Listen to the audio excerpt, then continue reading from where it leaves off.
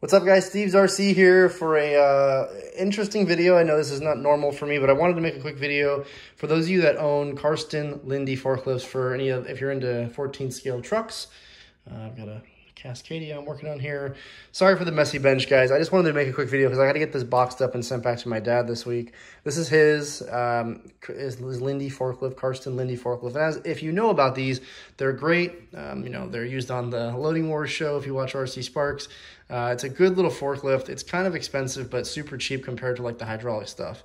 That said, the radio system kind of sucks. So I went ahead and threw a Spektrum radio system in this for my dad. He was complaining that, you know, he didn't have great resolution in his sticks to go forward and back, or the forks up and down. He really just didn't want to keep knocking over pallets when he was in a situation where he's picking up stuff and didn't want this thing to jitter back and forth. So now with a Spektrum radio system, he's a million times more in control of his model.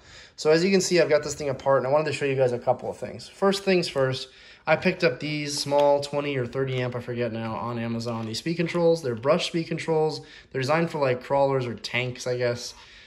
They're very hard to find. If these ever get stopped, nobody really makes brush speed controls anymore, which is kind of funny. But they're hard to find, but Amazon has them. They're like 12 bucks a piece. Scoop them up if you need them. They're great. They seemingly work great. I've got it all plugged in to my AR620 here.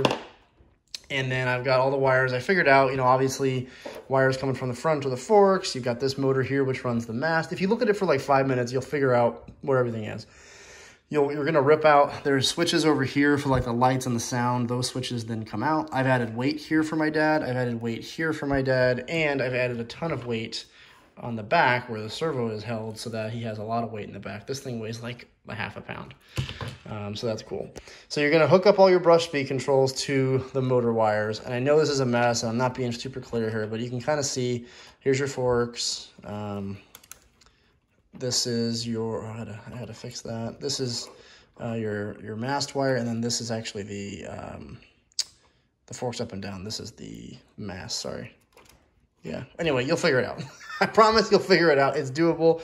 Cut the little plugs off, get it all soldered into, you know, hook one up, run it, see which thing it controls. That's honestly how I did it. I hooked up a speed control. I ran whatever it was on my, you know, I plugged in the channel 1, I ran the throttle up and down, and it moved the, you know, the mast. I was like, all right, cool. I know what that speed control is, and I marked it. So once you mark all those, you're good. Now, the cool thing here, guys, that saved me, I can't tell you how many hours, is when you pull the servo bucket, or whatever you want to call this, off, there's a 5-pin servo, which you can't use, obviously. But I went ahead and installed a Hitec, and I can't see it. Hold on. This is a Hitec HS82. Hitec HS82. Guess what, guys? The horn that came with the model, the servo horn, fits like perfectly. All I had to do was go to Ace Hardware and grab a little longer screw so that I can actually make it work with the Hitec system. All I did then was 3M sticky tape this servo in, center the servo horn, and guess what? You just plop it in back in here, and now you have your servo installed, which saves a ton of time. You don't have to go hunting for horns and make some device up here. You still have the servo saver and all that.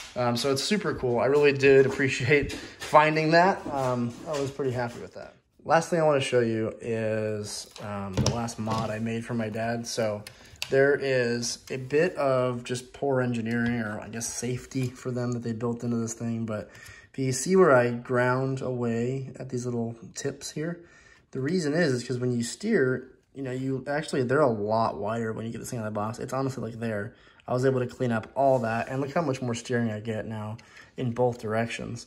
You can probably take off more. I know you can take off more if you want to get super fancy, but then you start colliding in other spots, especially like up here. You start crashing that tire out. So you can only get so much out of it.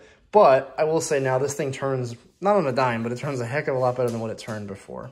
So that's a quick, easy steering mod. The servo drops right in. So Hitec HS82, that drops right in there. I added a bunch of weight. You don't have to. You take all your speed controls, you toss that back in there, and